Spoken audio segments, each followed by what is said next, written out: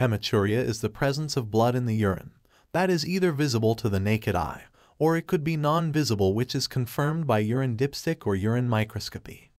It is not a normal finding, and it is not something you should ignore. It can be a sign of a serious medical condition, and that's why you should talk to your doctor as soon as possible. This blood can come from anywhere within the urinary tract. It can come from the kidneys, which remove waste and water from the blood. The ureters, which are tubes that carry urine from the kidneys to the bladder. The bladder, which stores urine. And from the urethra, through which urine leaves the body. Hematuria is classified into visible hematuria, also known as macroscopic or gross hematuria. In this type, there is enough blood present in the urine that is visible to the naked eye. The blood is visible in the urine, and the color of the urine could be red, pink, or dark brown. Sometimes this can cause the toilet water to turn a pale pink or bright red color.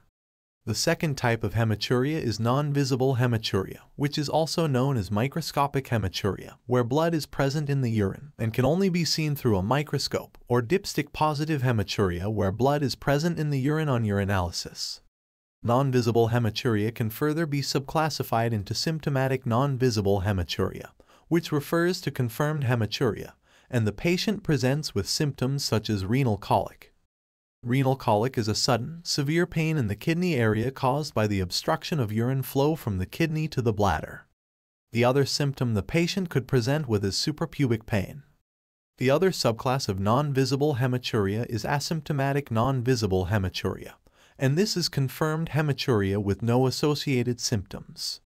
Besides existing diseases that are known to cause hematuria, which we shall discuss in a moment, the following actions may increase a person's chances of having blood in their urine. And this are: family history of kidney disease or kidney stones, overuse of pain medications such as aspirin, and non-steroidal anti-inflammatory pain relievers. Antibiotics like penicillin have been linked to an increased incidence of urinary bleeding. Post-infectious glomerulonephritis, which is kidney inflammation after a viral or bacterial infection.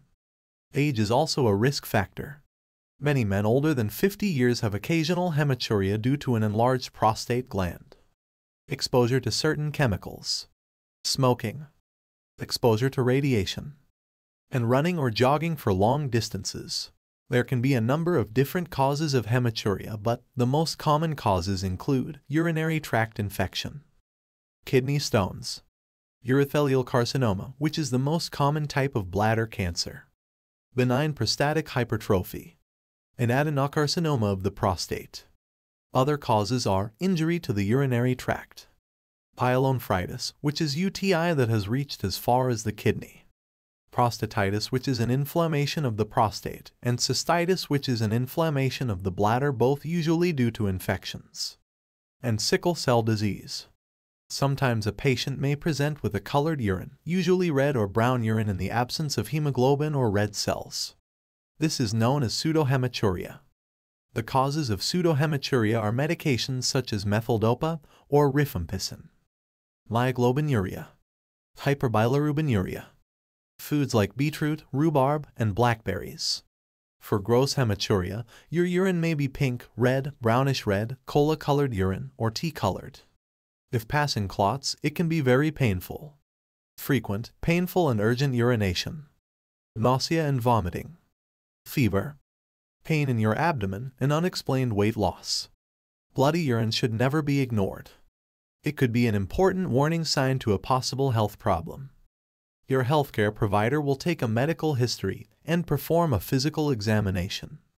Your doctor may order the following tests, and these tests include urinalysis or urine dipstick testing. Prostate-specific antigen testing may be indicated in patients where prostatic pathology is considered a possible cause of hematuria.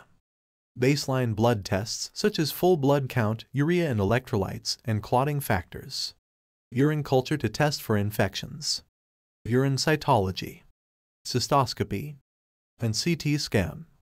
Management mainly involves treatment of the underlying pathology. For hematuria that is caused by a UTI, antibiotics is given to clear the infections. If hematuria is due to stones, a shock wave therapy to break up bladder or kidney stones. Medication to shrink an enlarged prostate. The doctor probably will do follow-up tests to make sure there's no more blood in the urine. The following can be done to prevent hematuria.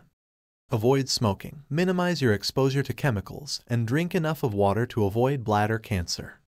To prevent stones, drink plenty of water and avoid excess salt in certain foods like spinach and rhubarb.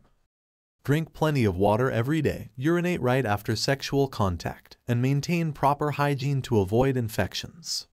And that is all for this video. If you enjoyed this video, like, share and subscribe to our channel. Thank you for watching. Until next time.